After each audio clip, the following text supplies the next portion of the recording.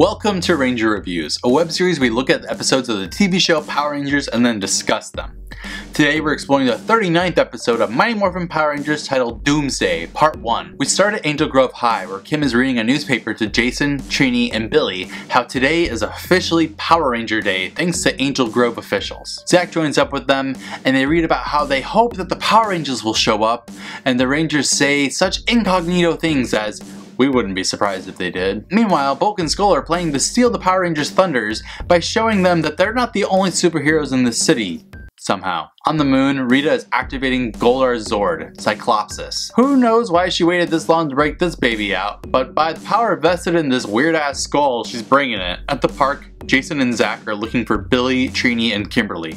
And Zach hits on Angela, who says that she'd say yes to him if he were a Power Ranger, and Zach wants to morph to show her that she's really messing on this big Black Ranger dick. Billy, Trini, and Kim are walking around, and Kim says that she doesn't see Tommy anywhere. Trini makes a good point. He probably feels left out, like how you guys have left him out of your lives since he lost his powers. Bulk and Skull show up at the park and get dressed into superhero costumes and walk around, trying to get people to pay attention to them as Bulkster and Super Skull. Also, Bulk has a hamburger on his belt. The Rangers get ready to morph to surprise the citizens of Angel Grove, but before they can, Bulk and Skull take the stage, introducing themselves to the crowd. Some kids want to see superpowers from the two, and all they can do is pose while everybody laughs at them. On the moon, Rita decides to zap the citizens of Angel Grove into nothingness, leaving no one in the park except for the teens. Jason contacts Zordon, and Zordon lets him know that Rita has kidnapped everyone. Turns out, Rita is bringing her palace to the Earth, which is somehow going to increase her powers. I have no idea why she wouldn't have just set it up on Earth to begin with, but it's okay, because she lands and creates an earthquake.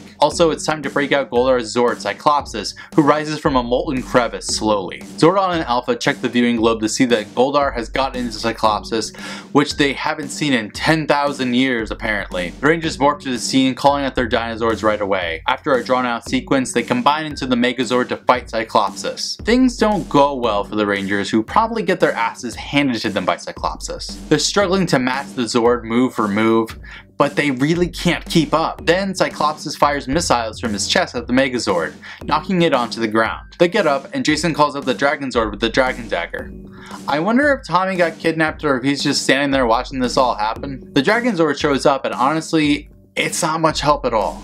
So they switch to the Dragon Zord battle mode. They really cannot keep that name straight. And along with the T-Rex Zord, they try to fend off the Cyclopsis again, but again, Goldar is wiping the floor with them. Seriously. Then Titania shows up and the Rangers create the Ultra Zord while the theme song plays. At this point, how's there even a part 2? They fire at Cyclopsis, who falls to the ground and explodes after Goldar disappears, and its head flies off. Then Rita gets pissed and fires at the ground, causing Titanus to sink into the earth. It's kind of haunting. Then, Rita yells at a random pillar, summoning Lokar, which she definitely didn't have to do last time at all. According to her, with Lokar, she can rebuild Cyclopsis, and they promptly do. Then, the Power Rangers are in the command center? What? Zordon tells them that there's nothing they can do until their Zords are re-energized, and the people are still kidnapped, but they're okay. They need to win to save them. To be continued.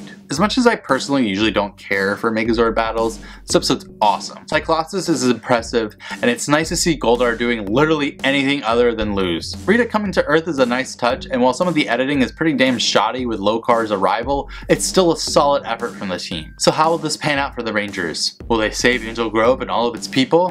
Find out next time, but until then, may the power protect you.